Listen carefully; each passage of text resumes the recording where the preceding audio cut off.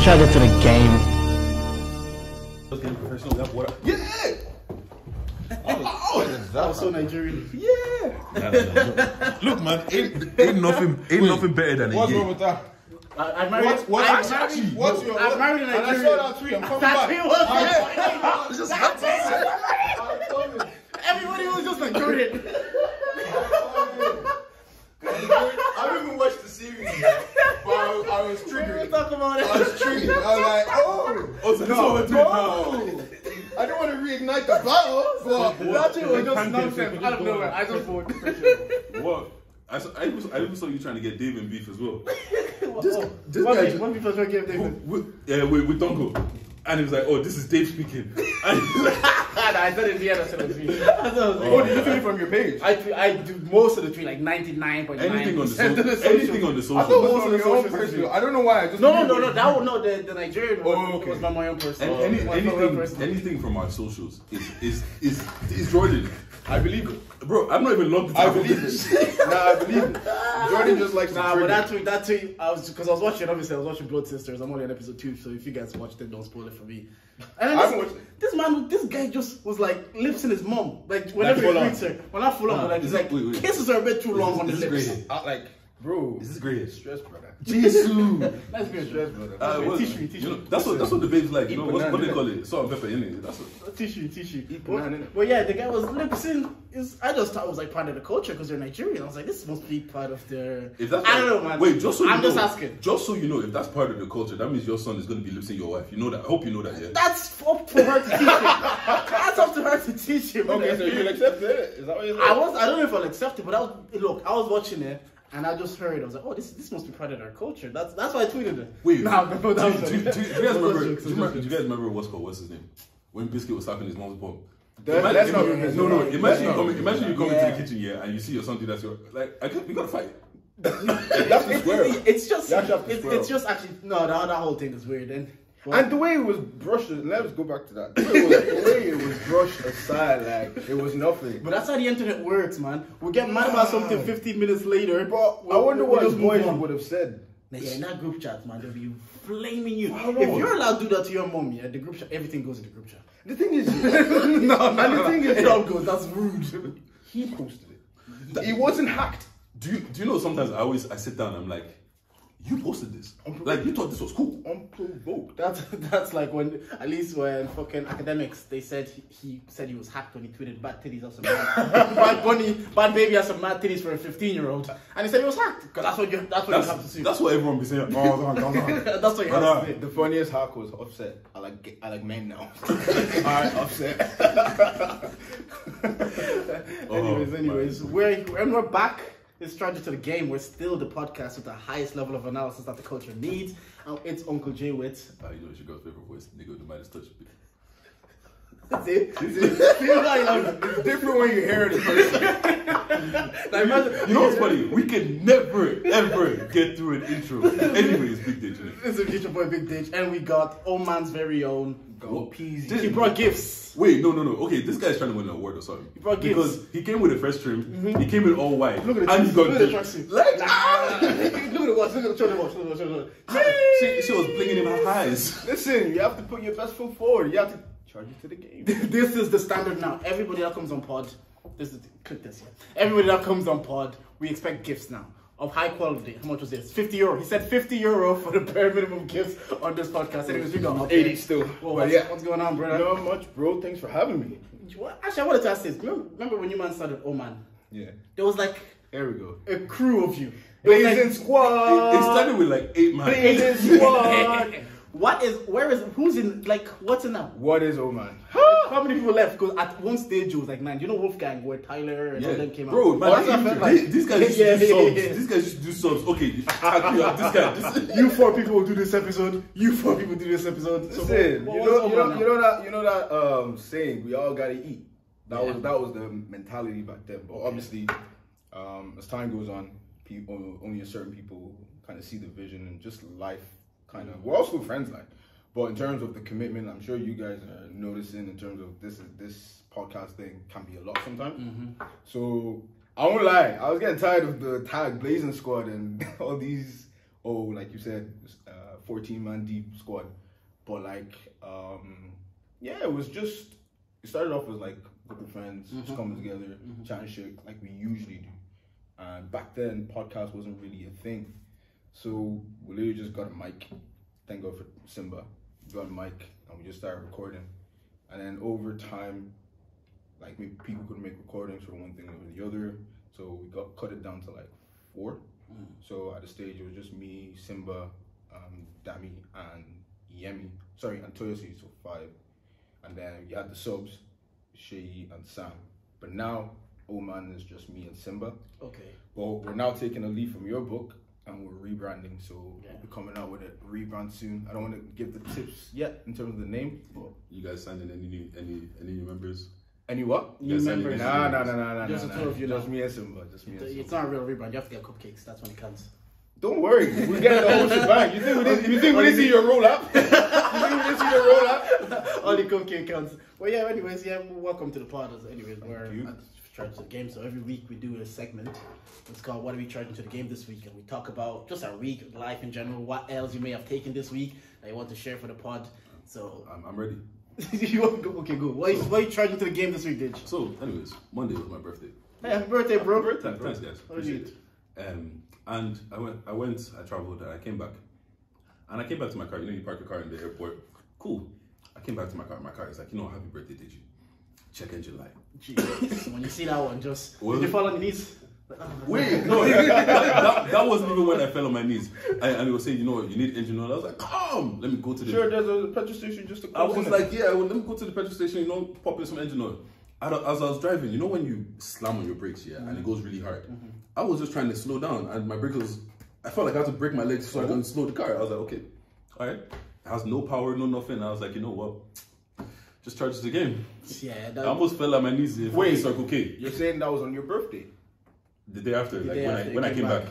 So my car was like, happy birthday, babes. And yeah. What are you charging to the game this week? Me? Woo! I got 2 charges. First one is the Nigerian embassy. Yeah, you lot, yeah? Fix up. Cause I saw 3 different fights. And it wasn't even about like anything serious. It was just out of sheer frustration. That place, man. I remember, got there at like 1. There's people that came from Galway. They were there since like 6. And they got, I was there at 1. I got seen at 3, connect. And I was done by like 4. They were there all day, bro. And they got seen and they got told, they didn't have the right documents. Gee. Bro. Why is the I process? fell down on my knees for them. Why is the process so like?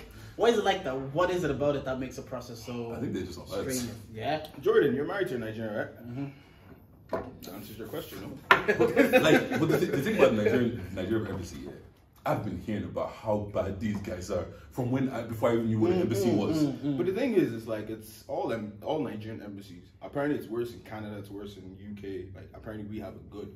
Do you know how I knew it was fucked up? Niggas were celebrating that we had water and biscuit. Jeez. They were like, oh, at least we have food this time. They'd be waiting there all day and they wouldn't be seen. And the thing is, if you leave for like to go get food and they call your name, Oh, that's it. come back next year. Jesus. That's how deep it is. Like, So you just have to sit there and firm it. So that's what you're trying to the game. No. What's the second one? Second one, heritage, inflation prices. Oh, prices went up. yeah. Oh, No, my missus was saying this as well. Up. 4 items. I paid €50. I had to look around to be like, who did I rob? Like, who did I Actually, offend? you know what? I just say that Charlie's. Yeah, I that's got another one. Charlie's the other, inflation. Don't say allow Charlie's. The quality has gone No, down. I said man. I got Charlie's the other day, and the inflation is mad, Bro. and the quality it's not, like maybe I need to be more drunk or something. I think it's the night out that makes the quality for us. Since we've stopped going out, We just grab it if you're like I wasn't even I was just at like a comedy gig, so I wasn't like at optimum drunk, party drunk and drunk. Yeah, I'm just on a good vibe and I'm eating. I'm like, that's nice, but it's not hitting. it felt like it used to hit more back in the days. What am I charging to the game this week? Oh, I forgot to charge this ages ago, but I was fucking driving and then I'm on the motorway. The toll is coming up. I'm like, calm. I take the easy pass exit. Yo, the tag there. It says beep, then the thing goes up, and then it malfunctions, then it comes down as I'm driving, and I brake. I'm like, what the fuck? I brake, and then I hit it. Because in my mind, I thought I was like, this is metal. It's foam. Yeah, no, okay, that's I how was like, but in my brain, I thought I was about to die. I talking about the M50 where you're like no, like like a regular toe. A regular toe, and then you take it easy, and there's like still a barrier. Oh yeah. And the barrier went up, but then it went back down. Are you saying that foam? It's foam. Yeah, it's not a metal bar. Yeah. What's good? I can't remember what happened to me, but something similar happened to me, and it dropped on me. Yeah. No, I mean I try to brake, but like obviously I'm going at a speed where I don't make it on time. And do you know that ones when you turn the radio down and you drive home? It's like deep your life. Because you're like, what the fuck just happened right now? That is so true. Even sometimes when if I'm trying to park in a spot that's a bit too tight, turn off the music real quick. Yeah. Well, I actually did a course. Obviously, like I started a new job recently, and they tell you why that happens because when you are thinking quick, you have to do it like when you're thinking slow, you have to stop everything else. Say if you're like walking really quick and someone asks you what's 2 times 2, you can say 4 and keep walking. But if someone's asks you what's 40 times 17, you'll be like, you have to kind of pause. Yeah. So that's why your brain has to slow down. So that's why even if it's not making like, I thought that's probably the only thing I've learned in this new job for like so far in this new job. Not to die. How to just you think quicker. I actually wanted to ask you because you've been saying this for a minute. And I want to talk when you come on the pod.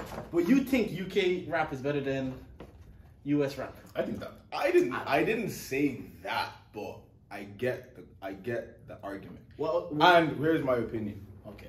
I think the UK music is just below in the sense of like when we start comparing. Reason being is these, especially here's the analogy. The US scene has a lot of music, a lot. But a lot of rappers that we also know that are mid, like quite mid. Forget the Kendricks, the Coles, the big guys, but they're mid rappers. Let's say the B-list. Who would you classify as a B-list rapper? Giancarlo. Okay. My humble opinion, the Baby. I don't think the Baby's a mid rapper. The Baby, no. If Cole, Kendrick, Drake, they're the big guys. Then the Baby's not that level. So Giancarlo, the Baby. I don't want to say Lil Baby. Lil Baby's like in the middle. Yeah. It's like he's not there yet, but he's separating himself from the rest. I'll throw Gunna in there.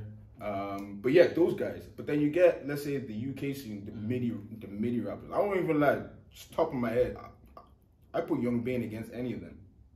Young Bane against Da Baby? Yes. Young Baby. The only thing the Baby has is his flow. Well, where do you classify Roddy Ricch? Let's see this. Ooh. I like Roddy Ricch. No, that's what I mean. Is he? He's mid though. He's mid, especially his last album. His last album wasn't great. So you think Young Bane will take Roddy Ricch? Okay, Young Bane was a stretch. Young Bane was a stretch. But overall, I get the point you're making, and it's actually not as wrong as I thought it was. Yeah, but like, okay, so let's talk about the UK versus US music. In terms of culture, who do you kind of vibe with more? Because we're close to the UK. Why? We're closer to the UK. Is that only reason? Probably if we lived in, let's say, maybe, I don't know, where's close to America? Canada? Somewhere in Canada, would probably be majority. I know Toronto vibes with the UK scene a lot, but outside of that, I would assume it's very influenced by the US scene. Deji, I want to hear what you said before. I obviously, because we're closer, right? But I also just think the quality of music that has been, like, if you take away fans, right? Because I feel like fans and numbers are what really has set it apart. If you gave the UK scene the same money that the US scene has, it's crazy. Like if you go through like a lot of music that comes out of the US has been made recently. Like I found myself listening to a lot less US music unless it's like, if Pusha T comes out, alright, cool, let me go listen to that. If this comes out, I'll go. Like if Kendrick's gonna drop in like 3 days, I'll go listen to that. Do you get what I'm saying? But I'm not just if I'm just throwing on a playlist, I'm going to the UK, man. Which, like, if I want to listen to some drill, some rap, some whatever, like the lyrics are better. Obviously, like I vibe more with it because it's stuff that I'm like, oh shit. I remember I was listening to D Block Europe and he was talking about my niggas in Lewisham. Oh shit, I'm in Lewisham right now. You know what I mean?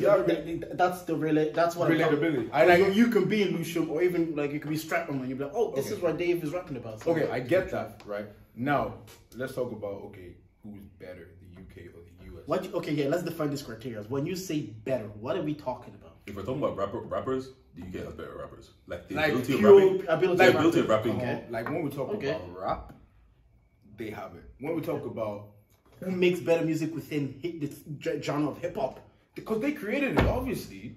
Honestly, I still think. I think US takes that. When it comes to who makes better music, and in terms of the US. In terms of defining culture, yeah, we can give it to US. But like Deji said, that only comes with like fans. It's the sheer amount of numbers.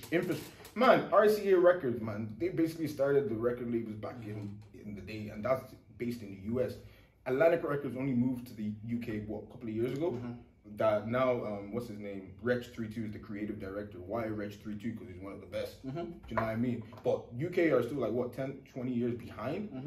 So when I say I see the argument, when you hear some of the UK stuff, you hear the intentionality in like J Hus. What rapper is like J Hus in America? J Hus says it as well. We always say J Hus has but you could say that J Hus is a really good example that you used to in this argument because he has such a specific niche sound that nobody else does it. But when you listen to, if I say drill, you find that sound a lot more. J Hus, this J Hus is an example. I'm like, yeah, I can't, because I would agree. He's like, it's kind of when Lil Wayne started rapping. Nobody rapped like that. So everybody would rap with bars, Jay-Z, Eminem, they all bars. But when Wayne started rapping, it wasn't just the bars. It was also the mannerism, the style and the delivery. The punchline. Yeah, the punchline. Nobody rapped like that. So in terms of Hus, he makes a sound. I agree with you. That sound is like, it's like unique to him. And you say that to him. There's more like that in UK in terms of unique. H. RD came, but RD can't do what H does, and H can't do what RD does, and RD can't do what Central C does. So that you feel you get more range in sound within the UK than you do in the US. Whereas in the US, what I feel, you do get that range, but it's in a different manner. It's like Atlanta has a sound. New York has a sound. LA has a sound. It's kind of more region based and area based. But that's once again, it's just like even this, you can say the same thing about the UK. Like the people from Millions and them has a completely different sound to like the likes of Dave. And once again, it's a lot of it is money. Like imagine you gave Dave the same budget that you gave Drake to make an album.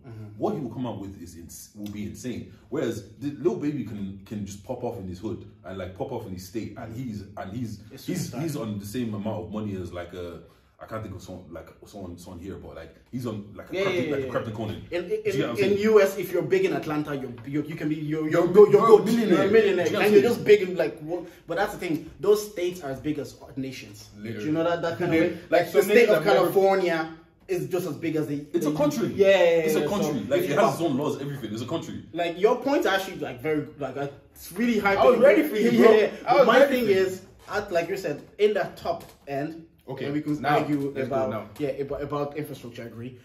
Kanye, Cole, Kendrick, Jay, that like all of those. I think the top end compared to who's in the top end of the UK market. Wretch, Dave, Stormzy. But I think the US in the top tier is levels above, and in the mid tier, there's arguments to be made. If Gunna, Lil Baby, Future are all the mid-level rappers. Compared to the HRDs, there's conversations. So I think if the top is it's much better for me, and the middle is a competition, then the US. But I also the US is a better market that produces hip hop music. But once again, I don't want to give it to you. Once again, it's peas, bro. Yeah. Okay, this is the thing, right? Let's look at the likes of let's take Kendrick, right? Let's take Kendrick and Rich. Do you get what I'm saying? When we're talking about lyrical ability and stuff like that, Rich is a bloody genius. But he doesn't have the same infrastructure and the same amount of fans and stuff like that. So if I'm talking about talent here. Sorry to cut you short. Skepta throwing in there. Yes. No. In terms of talent of rapping, that's a different argument. Okay, I'm talking about talent. Pusha T is probably, I think Pusha T in terms of just ability to rap, that's an example. Is probably one of the best rappers I've heard. But he's not as big as I think when it comes to ability to rap, he's better than Drake at rapping. Okay, but it's not as big as Drake. It's not as big as Drake in terms of overall making hip hop music, if that makes sense. Okay, let's through this perspective. We're talking about the big guys here, but the big guys like Kanye, Cole, Kendrick, them man, they had people that they can draw source from. I Kanye agree. had Jay, Yeah. Who else? Cole had Jay. There was Nas, there was Biggie. There was people that had already done it. But whereas Wretch and 3-2 that's them. No. And that's them. I get like the argument you guys are making is very valid in terms of P's, in terms of that. Like it's an example of where people say if Gerrard, for example, I always use football analogy, it's easy. If Gerrard was in the Chelsea or the United teams, he would have won as much. Mm-hmm. But he wasn't. So we have to look at it for what it is, even if it's unfair. But like, if I think Gerrard was the better of the three midfielders in terms of just playing football, but I don't think he was the greatest because you have to take into account what they won, how much they scored, and you could be like, yeah, but if he was in those teams, he would have won. But he wasn't, so we can't really make that argument. You can say like, yo, but they don't have P's. That's fair. When the P's get there, they will level up. They're 10, 15 years behind.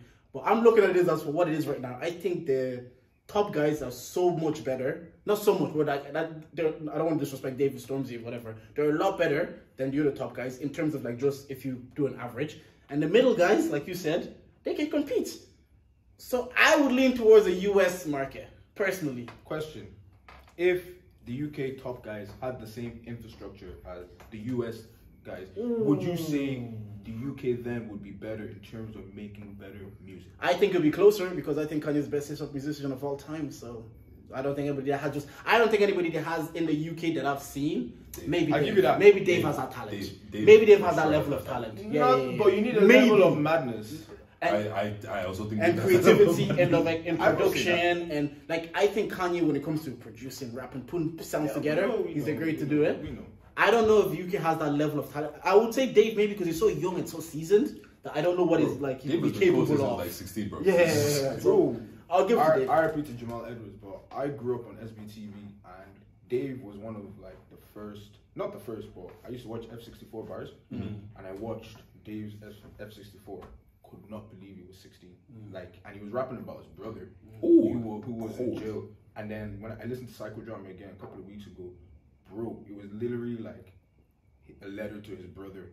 And like his artistry it's sick. But just to see what he's done in the last 6-7 years, he's next in terms of taking UK to the I agree. To the US. But maybe last question on this. If you have someone like J. Cole, you know his content, and you have someone like Reg 3-2, similar enough in terms of like style, story, like rapping, That's what I'm saying in the sense like when strip away infrastructure, put them in the room. I agree because in that sense we're talking talent for talent. That's fair enough. Like the Jared analogy. If you tell me Lampard, Gerrard, talent for talent, I'm telling you Jared is the better player. But if you tell me let's look at what they've done, and I get what you guys are saying.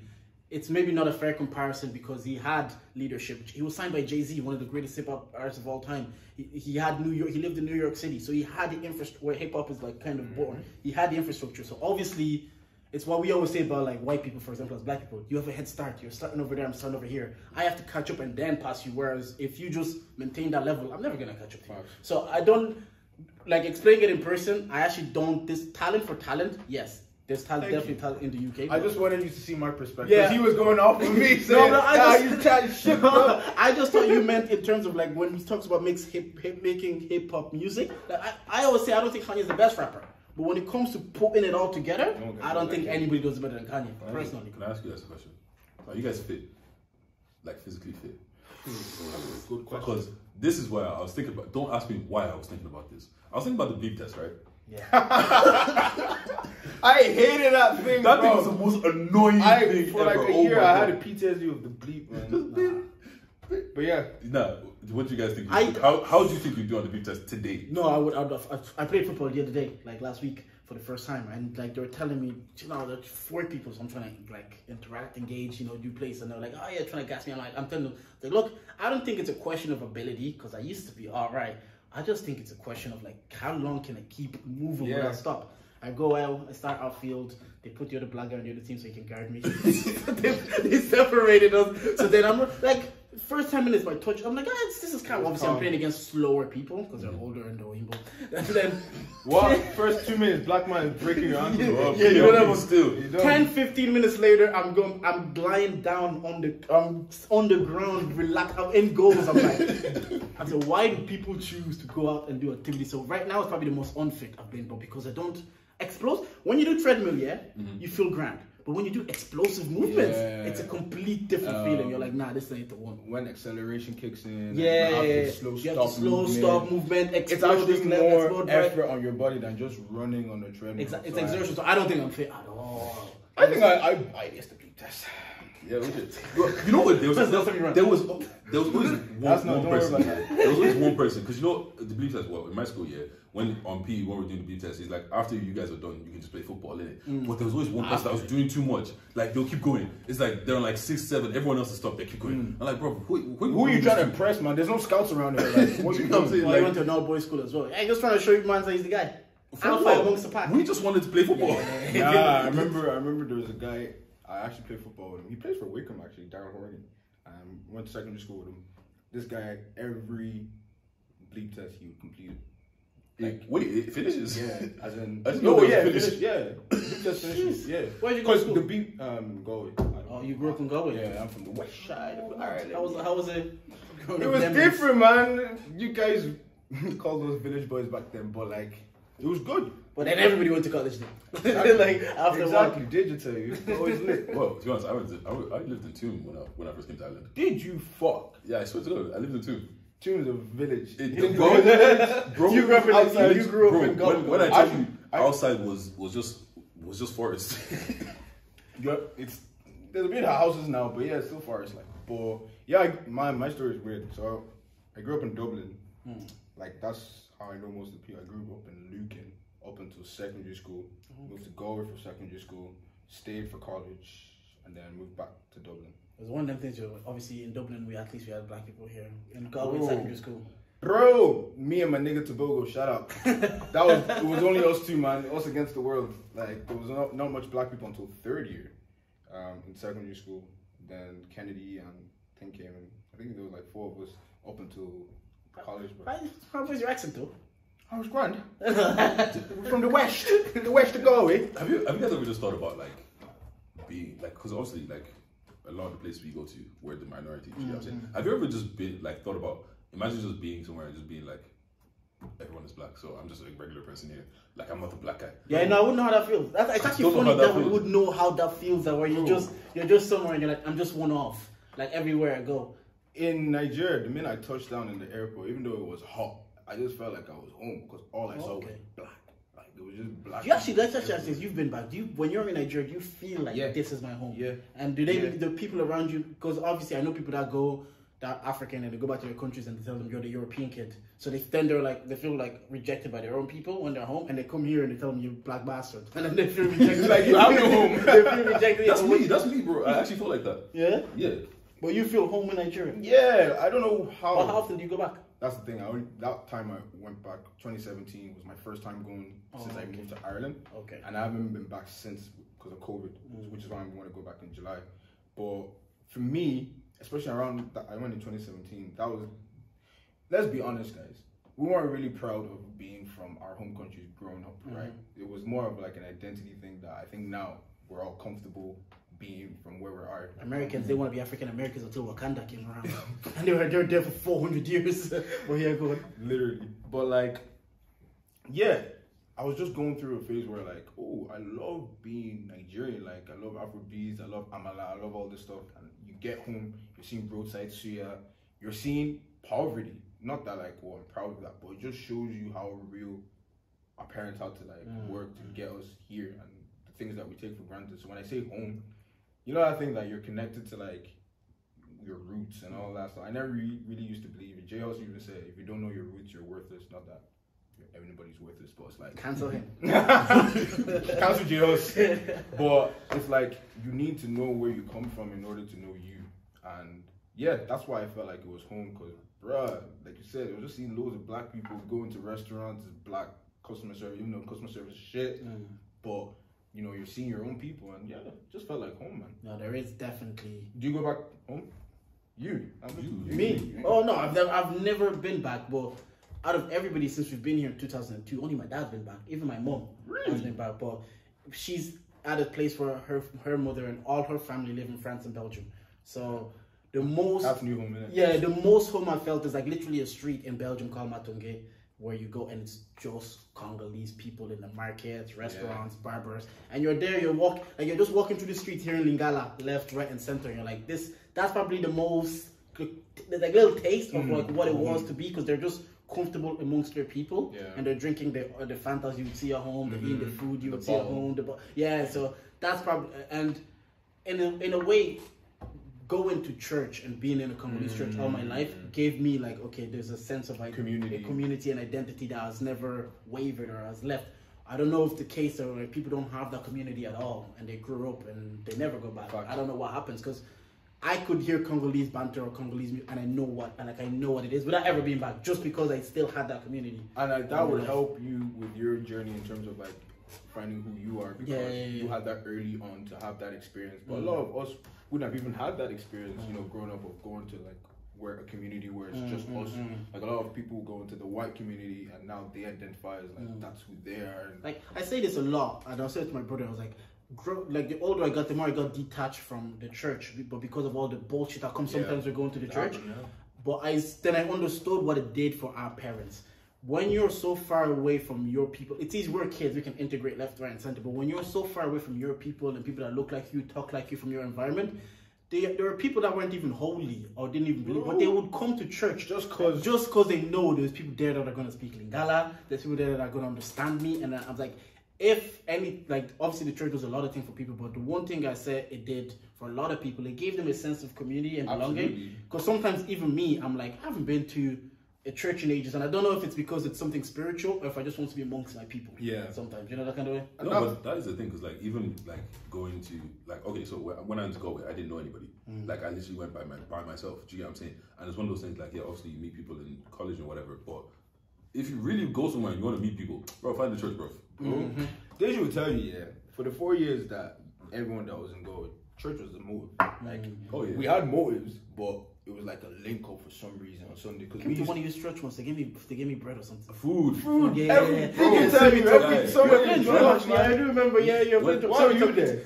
When I'm telling you, remember that. Muslim men are coming to church. They'll come to church for food, bro. Food, and there's people that look like you, speak like, and like, even if they don't speak like you, they speak like your mom. Like if you don't speak that language, you're like, when you hear that, it's like it reminds me of home. And let's not cap, like, especially in church, if the music is good, people are saying. Like, forget, I'm not gonna lie, my dad's a pastor and I don't be hearing what he be saying. I'm there for the music. And it's like, that's a universal thing. That if people recognize good music. So good music, good food, good vibes. Good vibes. I always say this. I always say Congolese music great, and it's just because I grew up on it. I don't even know if it's like really good, but when you hear music, especially when you hear gospel music in your own language, it does something different. I give it to the Congolese for gospel. It does something different. The guitars you love, that's spiritual. That same instrumental. Right? Spiritual. That same instrumental you hear for circular music. That's it. We praise Jesus with this. What was I going to say to you? I was going to ask. Go ahead. No, I was going to ask, did you guys see that Kendrick thing? I've actually seen your side on this Kendrick thing, you know. His music sometimes isn't just digestible. It's so artsy, and you have to really watch it and engage with it. Sometimes, especially when it's the first single of an album, why can't they just, like, when Pusha T played Diet Coke, I just played it, I'm like, it's a good vibe. But with Kendrick, I'm like, he's changing faces. You know what I'm saying? Like, because he's changing faces, I have to listen to the lyrics, don't I? I have a lot to say about Kendrick. My thing with Kendrick, like, look, love Kendrick, he can rap, he can do everything he can, but You've it's just my one problem is that, like, bro, man, sometimes I just want something to flick in the playlist. It's heavy. You know what I'm saying? Like, bro, like, when was the last time on his last? I think Damn is probably the one that you could probably go to the most. Damn, Good Kid, Mad City. But the other two, bro, when was the last time you can even go back to that music? I didn't even go to Good Kid, Mad City before Damn, because that had more digestible songs. But I'm not gonna cap. I'm not a Kendrick fan. Like, he's, like you said, he makes great music. He does it for the culture. We know his rapping style. Okay, I don't know if fan is the right word, because I do listen to his music, but like what did you say? Like, bro, I'm not trying to read a thesis. I'm not in college, bro. Like Simba said in an episode that he doesn't listen to Cole anymore because Cole raps at him. Kendrick raps at him. I can't stand Kendrick. Because, bro, every day they're killing a nigga and he's going to, I'm like, bro, it's not every day about like black violence and your brothers. Nah, I hear it, because when it dropped and I was like, okay, first, because for me, I was like, I think Pusha's probably gonna have the rap album of the year for me. But let's see what Kendrick does. And I see this and I'm like listening to it, but then I'm watching the video. I'm seeing faces change. I'm like, I have to see the faces change and then pay attention to what he's saying. Usually what artists do is for the first single, it's something you can vibe to that making you like say, oh, let me go hit that music and see what else is on there. But with this, I'm like, it's just too hard to digest on a normal. Once again, I saw everyone's story and blah blah. I'm telling you, I'm not seeing it again in a week. Like, and that's the truth. Do you get what I'm saying? Like, okay, even look at Giancarlo's single, what's called? First of all, mid-album. Like, I couldn't even make it through. I couldn't listen. I didn't listen. Since you said that, I didn't listen to it. Bro, I don't want my heart break. It was a bunch of samples and mid shit. Like, I'm not gonna lie to you, but it's kind of like I hear that everywhere. I hear it on TikToks. I hear it here, and I'm not saying make music for TikToks and shit like that. But Kendrick's music isn't something like if I'm walking down the street, I can't see someone driving by and be like, oh shit, that's Kendrick, innit? Kendrick makes music for people that like follow Dr. Umar and them kind of people. Oh god. Us niggas that are trying to after 9 to 5, you now want to read another thesis? Because I remember I saw you like your rant recently on Kendrick, and Deji's been saying this for a minute, and I've always been like, yeah, I see what you mean, but then that kind of look. So I'm telling you, and look, I'm seeing people say, "Oh, he's standing on the left side and he's beating." And I saw that. I was like, brother, you don't have time, man. I saw a snippet of Joe Budden's podcast, and he was like, "Oh, the boogeyman's here. Oh, the Candyman, the main rapper is back." Oh, Chelsea. No, Liverpool. Oh, but the main. I was like.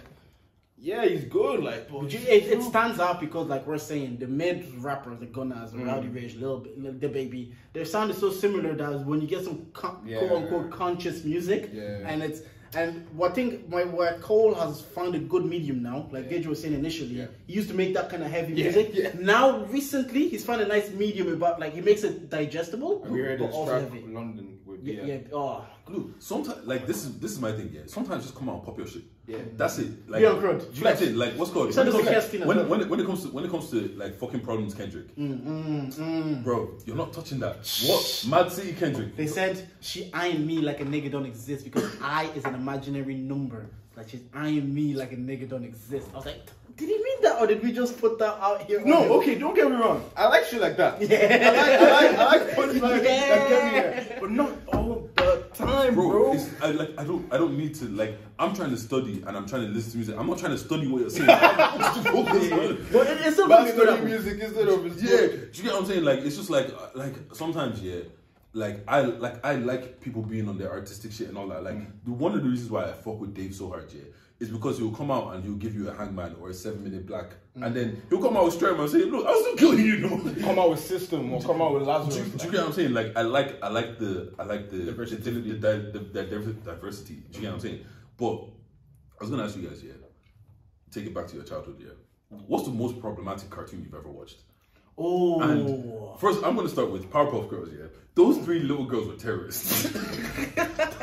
And what they did to Mojo Jojo on a regular basis, so it's nothing. You see the guy that attacked, what's his name? Dave Chappelle? Yeah, they say they fucked him up like Mojo Jojo. And you know what? That's actually where I thought about it.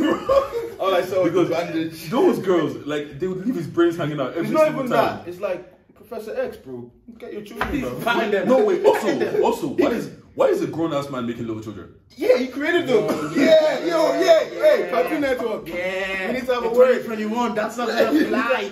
I know you're not. Girls. 3 little girls. Sugar, spice, everything nice. I remember actually watching that with my sister when she was younger. Do you know how many many innuendos would be put in kids' cartoons? Like kids are just not catching. I rewatched Simpsons. Maybe Simpsons might be my most problematic. Yeah, but I think Simpsons is more for adults though. Exactly, but I didn't know that as a child. You know what I mean? I was rewatching it earlier on this year. I'm just catching on how horny Homer was half the time. Nigga was always trying to smooch Marge after fucking up. This nigga would fuck up and trying to smooch. And then he's like, no, shit, he was a good dad, but sometimes he was just like, if I was Bart, I get it. I get it. Nah. Lisa, the smartest of the family, can't even go to fucking jazz school. Nah. Maggie can't talk. Fuck. For me, it was Maggie's out here murdering people. She shot Mr. Burns, didn't it? Also, so Mr. Burns and Smithers, come on. What the fuck's happening there? They're definitely uppers. Like it's confirmed Mr. Smithers is gay. Oh, okay. Mr. Oh no, Burns, it was confirmed that Smithers was. it was just, but Mr. Burns, one of them was gay, definitely. maybe he's holding on for the. Maybe it's fluid. It's 2020, whatever year they made it. They could just, that, you know how sometimes they retrospectively like give them their sexual orientation. Like recently, I heard SpongeBob was gay. I was like, when did they? Was he always? I thought he was supposed to be asexual or something. See, like they just out of all the stuff, I was just watching SpongeBob. You get what I'm saying? But later on, they're just like, that's him now. Like, all right. If anyone did, I thought it'd be Squidward. Why Squidward? Because he's just moody. He doesn't like people around. Cancel him. Oh shit. Anyways, you know what else? You know who else? Yeah, Johnny Bravo. That man. No, that guy was a creep.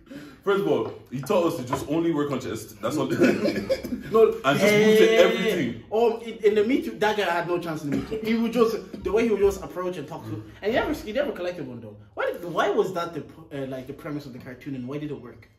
As a cartoon, I don't know. It was a typical American job kind shit, of. Oh, you know okay. what I mean? I think like cringy. Yeah, a bit cringy, especially like getting rejected. Not getting rejected, but it's He like, got rejected on regular. on the regular, in the sense like I think that's the what game made it. was whack. Yeah, I think maybe that's what made it digestible because they use his rejection in humor, even though the way he was approaching and talking to like the women, it was like a bit weird. But then they spun it in this When we're dissecting these cartoons, I might have to call out some Bro, producers. if you go back and watch a lot of things retrospectively, yeah, you just because I was actually thinking about it. The only thing retrospective that nobody would cancel is Vince McMahon because even though he did fucked up shit, we love that stuff. Everybody I hear talk about WWE gets hyped. It was actually one of the best periods of my life. Facts. But if you watch some of those plot lines, you'd be like, how did no? Vince, even nobody's even gone back to cancel him. I think the funniest was when Randy Orton like RKO'd one of the like the female wrestlers and like nothing happened. Female wrestlers you get beat up by the guys all the time. Like it happened base. That's what I'm saying. Is that no? Look, especially the plot lines. Like, did that have anything to do with the plot? To get beaten at the end of it? But even with that, back then the female wrestlers were a joke. Like they were just like they're like props. It was softcore porn. It was literally soft. Like they do brand panty it's match. like Megan Stallion to rap. Oh, wait, what? You don't think Meg can rap? No. Damn. I never know. Like I was on the hype of like, oh yeah, she's the best rapper because of her ass. But let's be honest, like. Okay, apart from Nicki's obviously the best rapper. Yeah. No. Yeah, I actually think Cardi has flow. No, Cardi. Yeah, Cardi's good. Cardi. I'm trying to think. No name, but what's called? She doesn't really Lato. Big Lato, yeah. She's deep. I was watching. I was watching what's called. I was watching 2.5 Men. Yeah, because I didn't know what mulatto was until the whole mulatto thing happened. What happened? Like what's called her name is literally it's like a derogatory way to call someone like mixed race, whatever. So that's what mulatto is, isn't it? So that's why she changed her name to Big Lato. So I was watching it, and Jake is going to school, and he's going to school, and they're like, oh, there's gonna be the blacks, gonna be whites, blah blah blah blah, and like he's like, if there's a race war, he's like, Jake's like, what should I do? He's like, tell me you're mulatto and you'll be fine. And I was like, so this is what we're doing. Oh, okay. Like, hey, but when you start watching shit back, you start finding all this kind of shit, bro. And funny is my wife and kids. When Junior was wearing, like, they were throwing out stuff, and Junior was wearing an outfit, it's like, you look like a gay insect. It's like, you can't say that in this climate. I always say this, and that's why we don't get as good as comedic content as we used to, because niggas are bitches. You have to be flagrant to have good comedy, and people have to be able to be like, you're gonna. And it's not sometimes not even the actors. It's like, as an executive, I'm not gonna sign up on this. This one's on air. Who signed this? Who gonna say Deji? You know them ones. Sack him. Yeah, they're the ones that are getting sacked. Yeah, now you lose your job and all that just before because you get Chris rocked. What you guys make of comedians actually getting attacked and slapped and all this? I don't get this, man. Like, we're living in such a hypersensitive age where, like, people are taking offenses where, one, it shouldn't be taken. And even if it is, you're now physically assaulting people. Isn't that a crime where I come from? No, it definitely is a crime. I don't like going to, I think it's even like the guy that went to a Dave Chappelle show with the full intention of attacking Dave Chappelle. That's some real ass. You see the weapon, bro. That's some real ass hate. I saw the weapon. That's some to leave your house to be like, today I'm paying for these tickets. I'm plotting and I'm gonna attack this guy when I see him. They bent that man's arm back like a chicken wing, bro. Like they finished him. Then the price is not even gonna get charged on felony charge. How do you even get that in? to the building. Like, you know that Twitter video where it's like checking. I was at a comedy show actually recently. Maybe it's Ireland.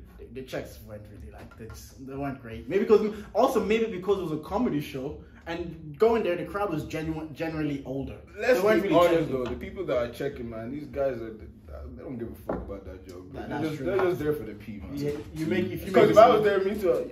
If you make me stand at the Tree Arena, I'm like, Bro, come in. yeah. So is that a nugget?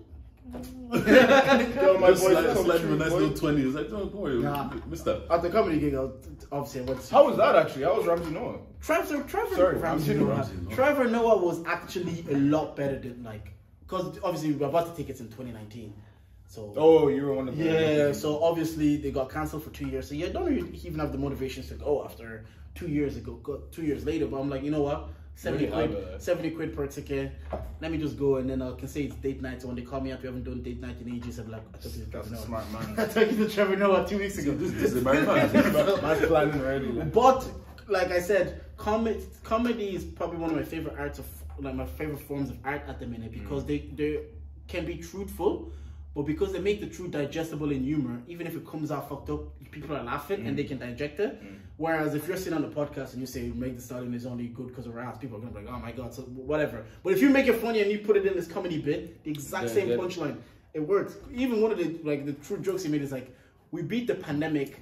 Not even just because we beat it, we just got bored. Like it just because of boredom. After 2 years, people were like, let's go. That's what it was. But the way he puts it and the way he makes it digestible, and you can talk about these politically serious topics. Different serious topics about like vaccine, pandemic, and how the government's handled it, but black and white people, and you're like, everybody's laughing, so it's a good time. That used to be comedy though. Like if you look at the days of like Eddie Murphy and Richard Pryor and Chris Rocks, even Dave Chappelle, the early days, like they used to talk about political shit. Shit was happening, but they made it funny. Yes, and it was the climate for that. But even Dave Chappelle, that's kind of why he left the whole kind of scene. And we didn't see Kevin Hart was running the stand-up scene for a while. It was on every Michael movie. Che and all that, because his funny was that it wasn't political. And then when he did get political, it wasn't even political. It was a tweet. They nearly cancelled him.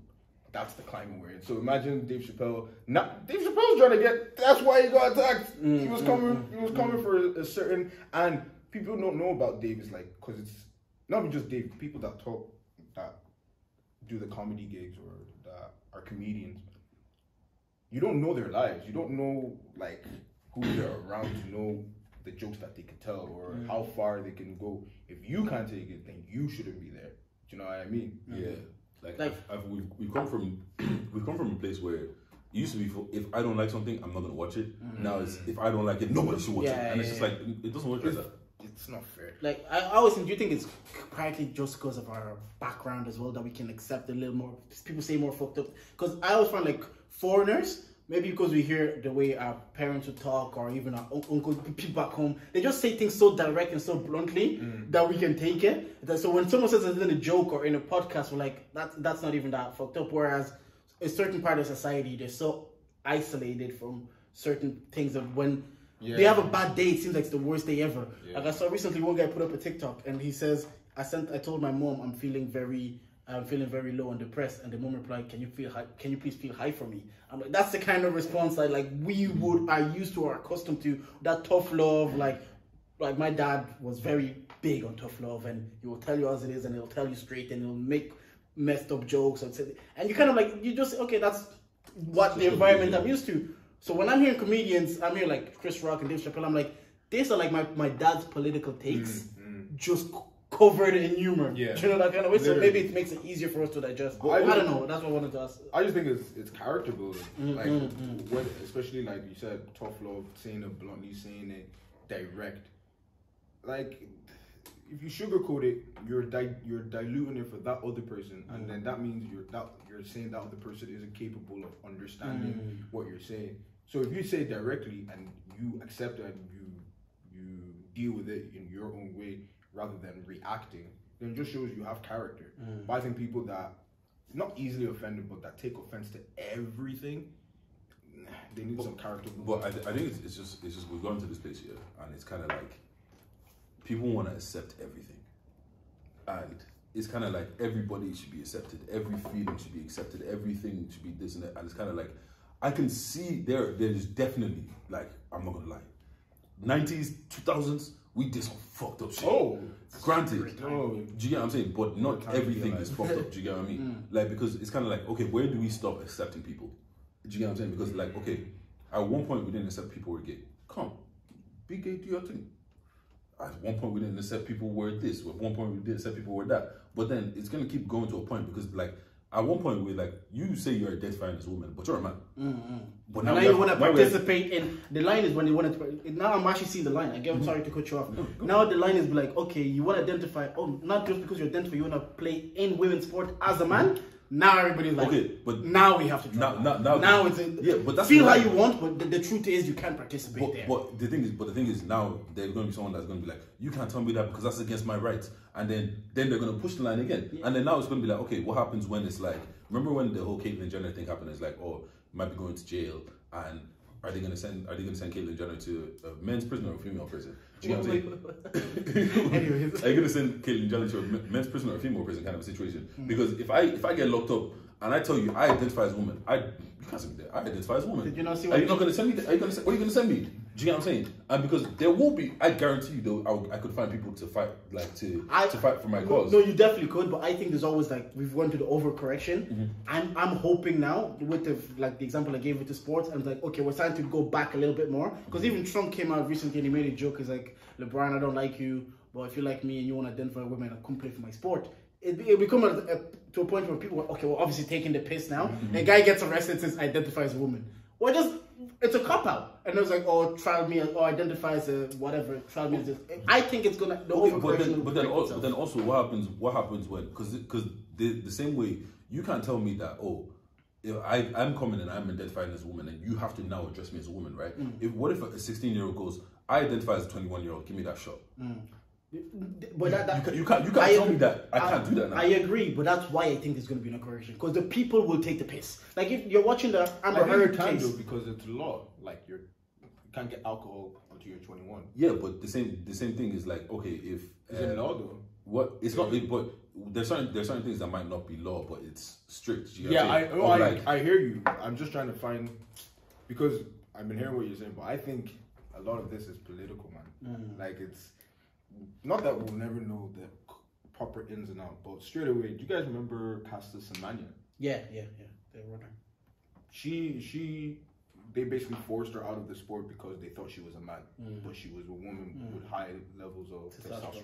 They were making it suppress it, while they're letting man compete with women, like because she identifies as a woman. Flip side, Serena Williams. Didn't they try and make her do like drug? Don't they like heavily drug test her and like assimilate her to a man? But she's not a man. But whereas these other guys are given the free license to, pick and choose the orientations depending on whether it's age or whatever. For me, I just think a lot of this is very political in the sense like there's a lot of backward deals and especially like a lot of these things are communities and these communities have legs, they have power, which is why the Dave Chappelle thing, I wouldn't put it past that it was organized. But yeah, man, I agree with you there that it is setting a dangerous precedent. Like, yeah, you can just say, because I'm 16, but I identify as 21. That's what's allowing people to do because they're seeing, oh, this guy was a man yesterday, as now is a woman, and he has this different opportunities. I want those same opportunities, or I want different opportunities to the one I'm currently in. It's not political, but it's bigger than what we see on the surface level, in my opinion. Do you guys have any conspiracy theories or believe anything about aliens are real?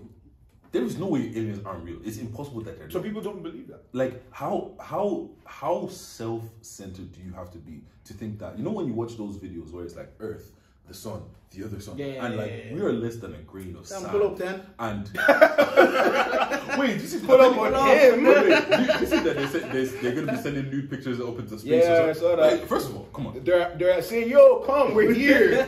There's life here." But what like, do you guys have any other things? Because like, I hate the way people treat conspiracy theories. I do love conspiracy. Now, well, the best thing I like about conspiracy theories is when the points are slapping. Do you know some of these COVID conspiracies that about how they're breaking? I was sold. The first time. I was 5G. Who's 5G? What's 5G doing? It's bad for the baby. They're trying to control population control, but obviously we'll never know the truth. Because my thing is like I enjoy the COVID. I slightly believe the population control. Yeah, I enjoy the COVID conspiracies, but my only thing I was like, even if, it might be above some of the politicians that we know on the surface. Because I'm like, what's the benefit for them? Yeah. Like you're closing the economy. Could be the aliens. So there's probably aliens right here. It could be the aliens. That's. Are you guys following the Amber Heard thing? Actually, let me ask you. Because I think we. Yes and no. Yeah.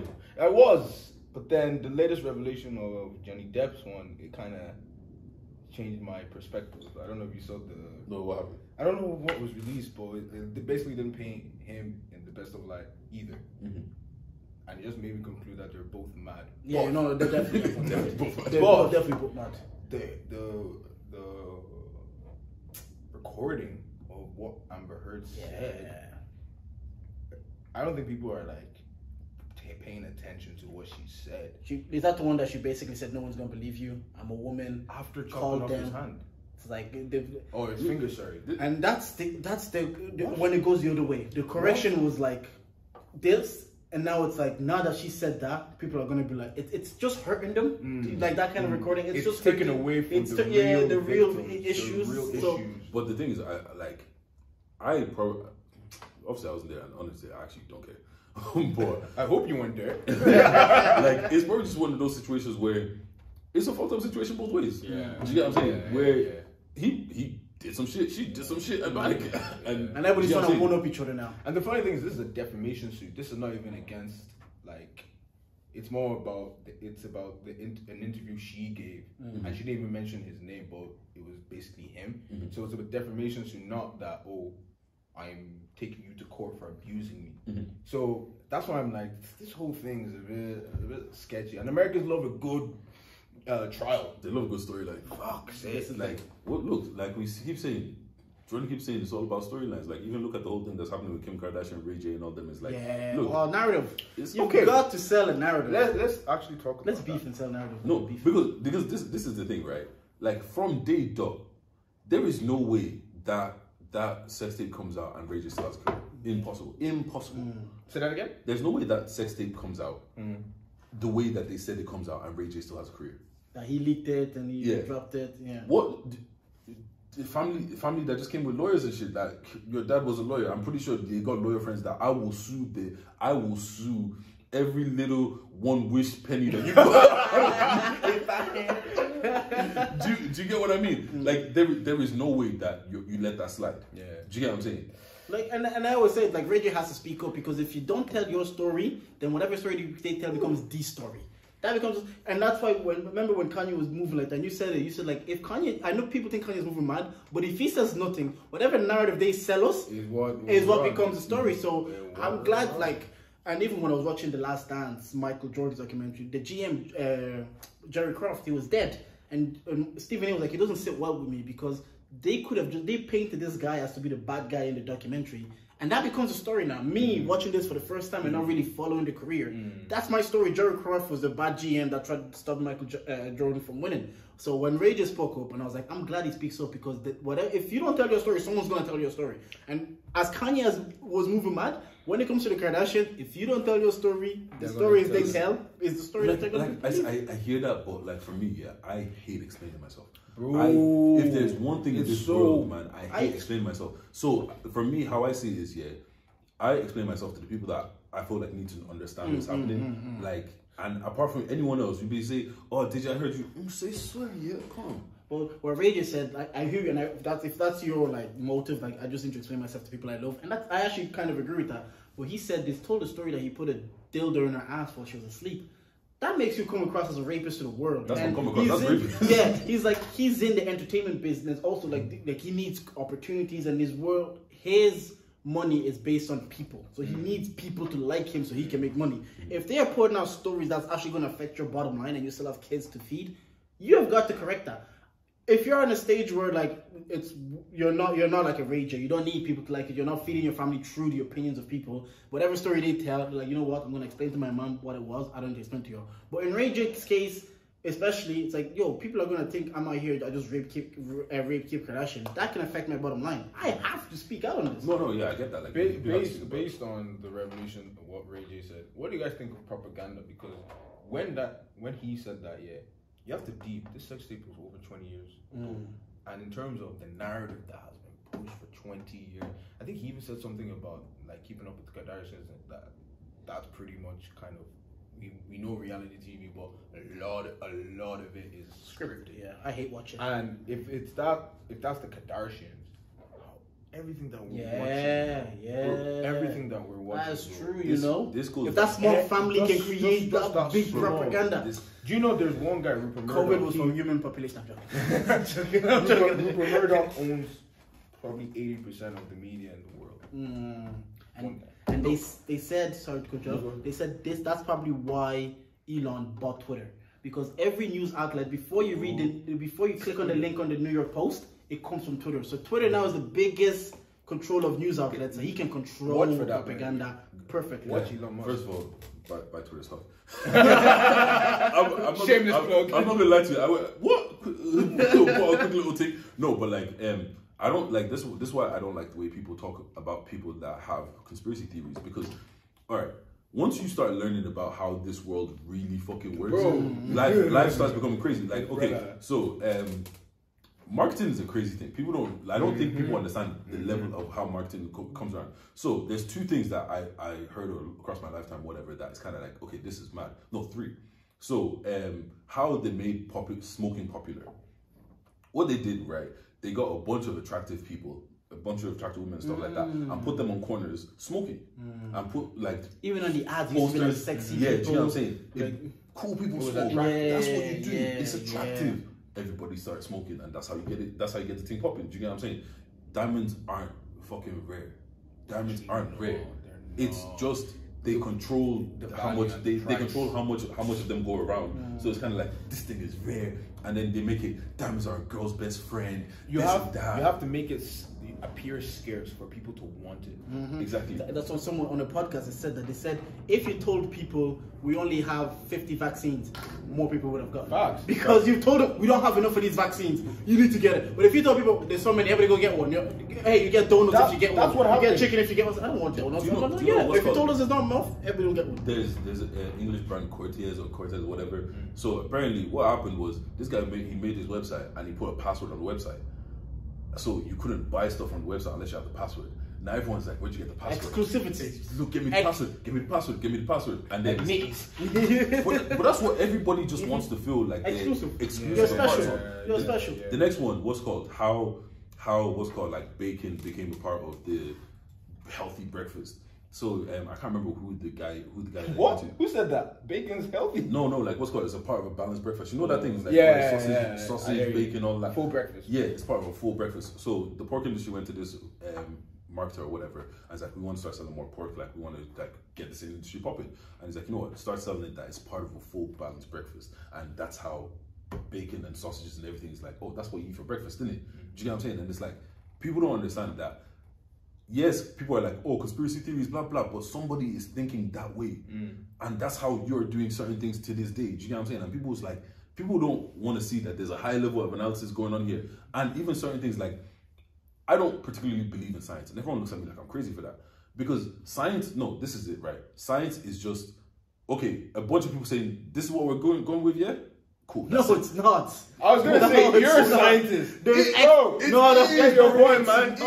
I always hear this on like 90s Babies and Fred is just talking about theories, and I'm like, the thing is, yeah, okay, I didn't even do science to the highest level. Yeah. But there's some theories, and they tell you the test. They just show you the experimentation. I'm like, they'll tell you, see this kind of Coke here? Okay. If you put it in a pressure chamber, it'll squeeze it, and then the pressure goes and it'll crush. That's cool. So I'm listening to, for example, how do you even know this pressure? Like there, your ears pop when you're up there because they change the pressure. Okay. So if you go up any higher, how do you know it's pressure that makes your ear go?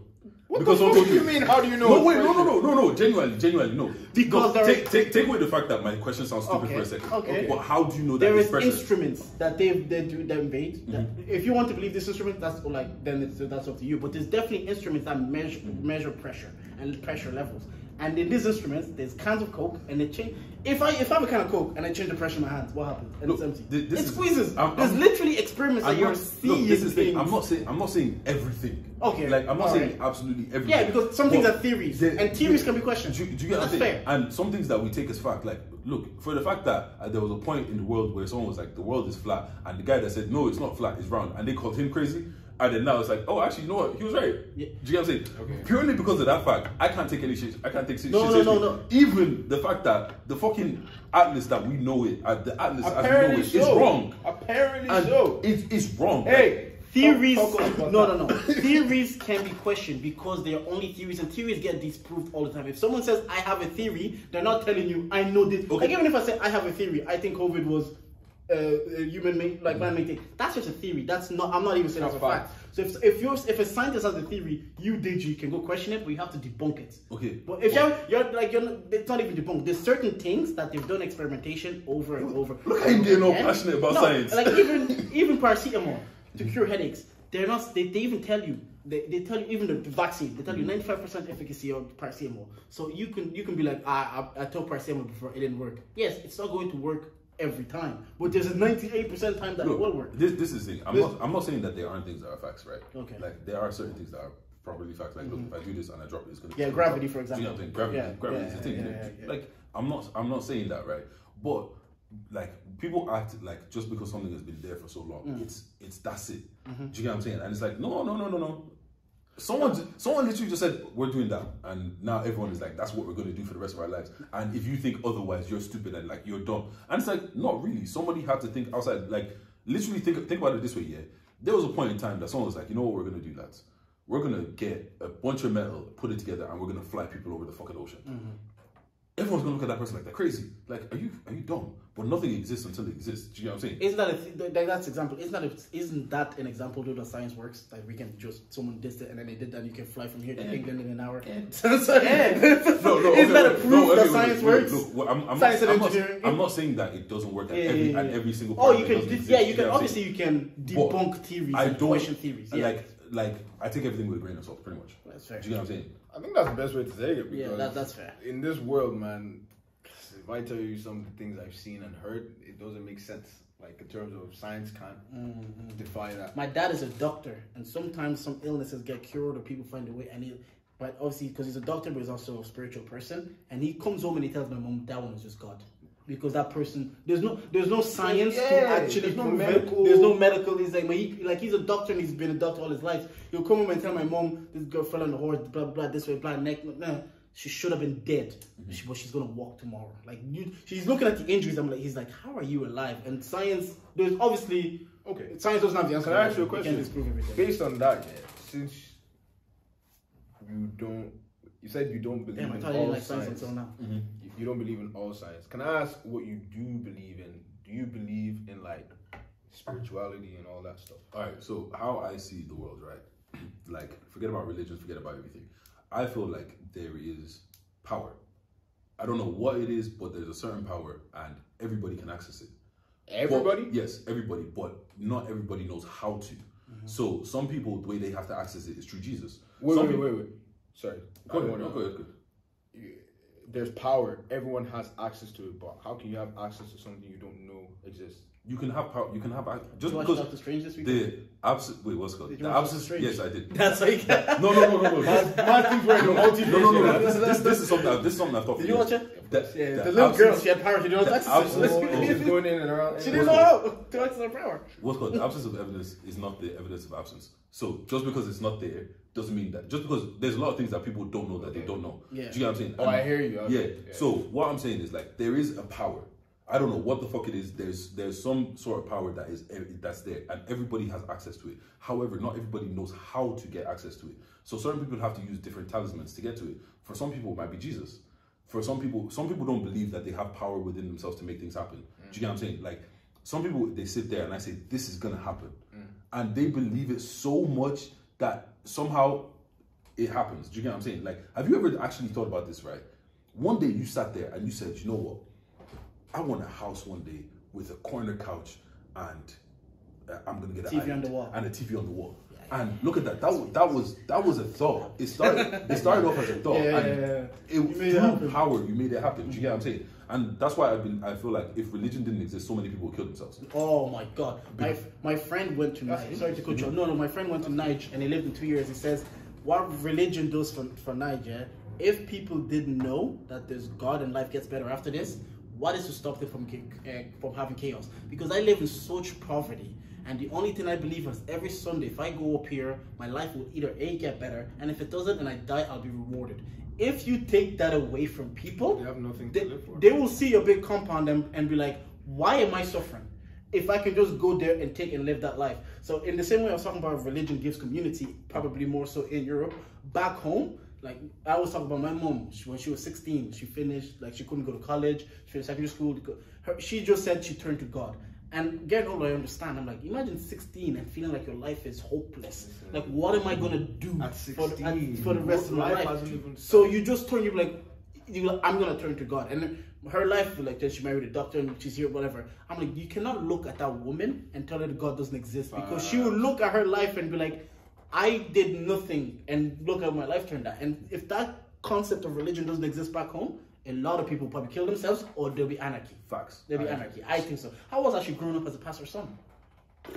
Like, I was one of the religious person on the podcast. It was, how would I say? It was, funny enough, I was talking about it on Saturday at a conference. It was very challenging in the sense that, I didn't get the concept of religion, or, like all of us, we were, I would say, forced. In the sense like, oh, go to church on Wednesday, go to church on Friday, go to church on Saturday, go to church on Sunday. And, well, maybe that's the life of pastor's kid, sorry. And it's like, it takes away from the things that you want to do, like football. You're a baller. I played with you once. Thanks, bro. But he's really is. He plays like a Aguero. But like, and I don't want to get into that because I was very passionate about football, but because church was on Sunday, matches on Sunday, I had to choose. I didn't even have a choice. I didn't have a choice. It got so deep. My managers used to come almost every Sunday to beg my mom to come play. So that aside, seeing them at home and then seeing them in the church was like seeing two different people. Okay. So that was not two different people. Yeah, just different sides of them. Different sides of them. And it was tough mentally to, like, especially growing up as an only child. I'm an only child. And, it's a lot of pressure because I'm sure you say narrative, oh, you're a pastor's son, you shouldn't be doing this, you shouldn't be doing that. There's also a narrative that the pastor's children are the worst. That part might be true, but no, not even. Like, I just see it as we're all like human beings. Like, we're all just trying to know life for ourselves. But when it comes to being a pastor's child, there's just an extra level of laser focus on you as to be the poster child. Even if other members' kids are bad, they still see you and you have to be different. You have to teach them how to be good. It's like, nah, teach your own child how to be good. That's not my job. But it's a lot of sacrificing as well for time. When I used to see you, man, go to rights, go to all these motives, man's in choir practice with all these aunties, like. But it taught me resilience, it taught me patience, it taught me discipline, it taught me a lot of things about myself that when I did eventually, like, decide this ain't for me right now, I wasn't overwhelmed with the, I don't want to say outside life, but like in terms of just culture. And it didn't derail me from my relationship with God, because that's one thing being a pastor's kid kind of taught you that, if you don't do things a certain way, you're not gonna make heaven, or you're not good enough, or that kind of narrative. So it took a while for me to like break that. But I won't lie, being a pastor's kid does have its advantages. I'm not gonna lie, you go to a couple of places because they know your parents. Heritage on Sunday, someone gave me €30. I was complaining about the price. I only paid €20 because someone gave me 30 because they knew my parents, and it comes with those kind of perks. But bro, I don't lie, I should be in England in Division 2 right now. Genuine question, yeah. Do you find it weird when people call your parents like mommy and daddy? That's the best question you've ever asked on the podcast. Because That's I the hate best that question shit. you've ever asked on That's the podcast. actually a good question. Yes. That's a good question. I see the tweets. I see the tweets. But maybe because I'm used to it, I'm a bit desensitized to it that I don't really care. Like, Because you've probably heard it all your life, so it doesn't. Yeah. Especially as young, like they even coined the term. So my mom's a woman, like so my dad would be pastor, and then they call my mom Mommy P, as in the mommy pastor, but then they shortened it to Mommy P. And God rest her soul, the woman that coined that for my mom, she's passed now, but she was pretty cool. So I was like, oh, that's cool. But then that kind of kicked on, and then that's the name. But in terms of how I feel, even if I don't really hear it when they're around, like, that's their business. Yeah, because I always find that shit weird. I'm like, you know, you're a grown ass man. It's because we also sexualize those words, daddy, and it's for some reason like daddy, yeah. Like what? What are you doing? You're a grown ass man. Yeah. I saw a tweet or a TikTok recently, and the one guy was singing happy birthday to his pastor, and he was saying happy birthday, daddy, and then I was just like, yeah, it's kind of weird. It's weird. It's kind of The weird. daddy one, yeah, okay, there. I can say that one is a bit weird, but because maybe it's the same Mommy P, maybe that one is a bit different, and maybe my relationship with my mom. But yeah, when I heard daddy, it's like I don't even call him Because dad. my thing is, like, it's just like sometimes people take like the pastor as the all-knowing guy, and it's like, bro, any problem you have, hey, daddy, I have a headache today. Not the headache. It's like you know, like there's doctors. shit. Or the worst is like they come with the marital problem. Like, bro, therapy is literally just like what is he's having issues with this man. You're coming to I actually him wanted like, to ask that. It's like obviously because he was a pastor in the church, Yeah. but we all get older. We see our parents as more human. Yeah. But you had like that double part where you're seeing a pastor and your parent as a human with all these flaws and like. Oh, it that was must a be kind of lot. strange. It was a bro. If I tell you now that like during COVID, I had to. That's why I moved back to Go to fix my relationship with my dad because there was a lot of that in the sense, seeing someone with their flaws and seeing them not in their flaws and how like on other people they only see him 2 days for 2 hours. I see him every other time. So I'm seeing all different sides. So that analogy that you used of people calling him for like issues and shit, it's like, what the fuck's he gonna do?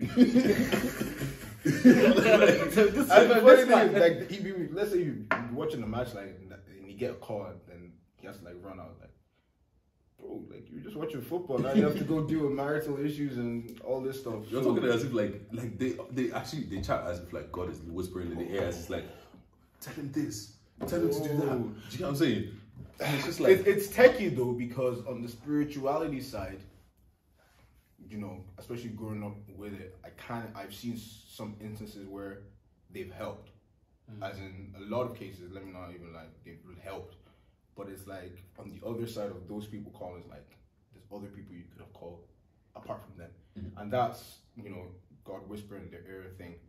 Man, I don't lie, I've battled that so many times, but I've just come to the conclusion, like, look, whatever, it's their relationship with God. I hear God my way. Yes. If they hear God their way, that's cool. And we're sitting here dissecting it, but the people that are looking for solution to their problem, if they got the solution, I guess that's it's win-win for them, innit? Yeah. Like, no, that's fair enough.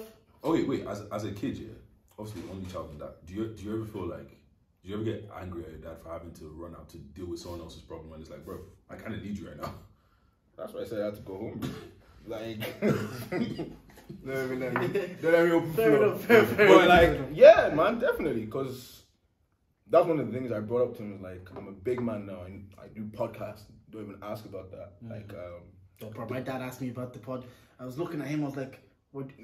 All my life was school, do well, do school. Now it's like, man's like, oh, talking about the pod. What do you do? Do you put it on YouTube? I'm like, it was honestly a foreign feeling because extracurricular activities he never cared about. He never came to. I'm not even mad at him. He never came to football games. He came to award ceremony at the school. My brother won a maths award. He was gassed. Any award that was in music, football, whatever, he says, why are we only winning extracurricular activities? He didn't care. So for him to come and tell like, what do you do? What do you guys talk about? You put it on YouTube. Is it good? Do you enjoy it? I'm like, why is this man talking on my podcast? You know why? Because you're making bread now. I think that I'm settled. You're a man. He sees you as yeah. a man. That's one thing I realized as well. That I noticed that.